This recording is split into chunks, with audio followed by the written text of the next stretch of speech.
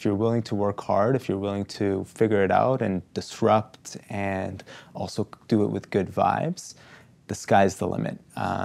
That's been my experience since I joined here as an engineer in training and now as a director of projects. I've had opportunities that I could have never dreamed of and met with people that I could have never possibly have thought of meeting. So for me, I take a lot of pride in that, and it excites me to see young individuals come into the organization and see that as an opportunity for them, because if I can do it, they can as well.